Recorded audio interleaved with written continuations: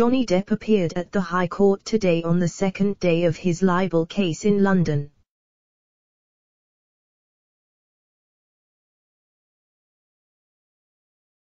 The US star, 57, is suing news group Newspapers, NGN, the publisher of The Sun, over a 2018 piece which described him as a wife-beater.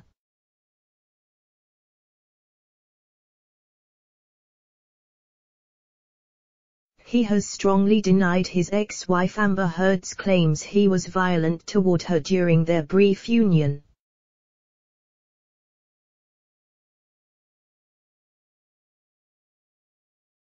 During the trial on Wednesday, the Hollywood actor admitted he changed his tattoo from Winona Forever to Wino Forever after splitting from actress Winona Ryder.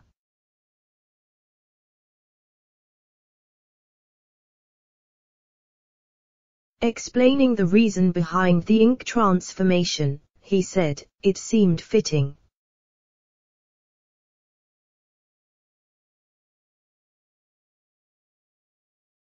Read more related articles. Read more related articles. The news group Newspapers lawyer Sasha Wass QC claimed the first time Depp hit Ms. Heard was in March 2013 at her house after he had fallen off the wagon and she had laughed at the tattoo.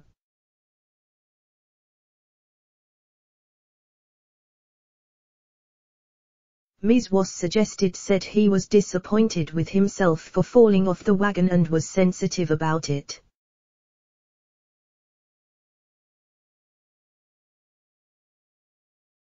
She alleged he slapped her in the face. Depp replied, "That is not correct. That's not true.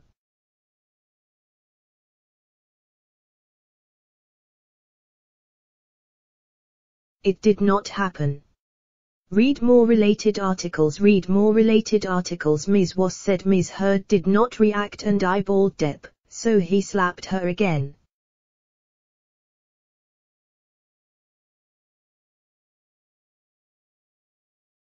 "That's patently untrue," the actor replied. Ms. Wass said he then slapped her a third time.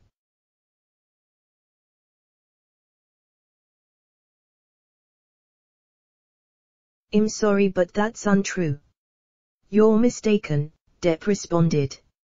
Ms. Wass said Depp then broke down in tears, apologized and said he would never hit her again.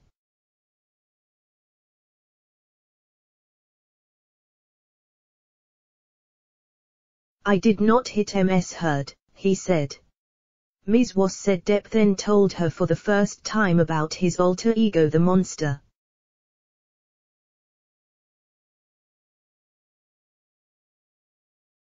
"No, Mom," Depp replied. Ms. Wass said Ms. Heard tried to help Depp with his drink and drug problems and told him she knew all about it because both her mum and dad had been drug users.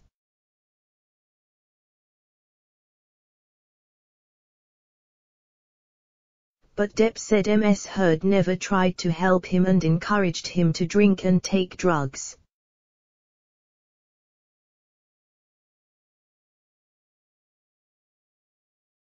Ms. Wass said though Ms. Heard had tried cocaine at 18 she no longer took it. Depp said Ms. Heard told him she'd tried it at 16 and had taken it during their relationship.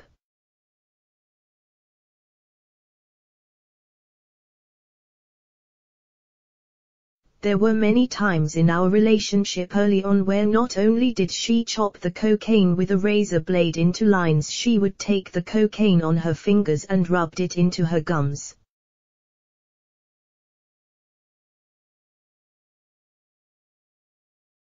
My eyes have seen it.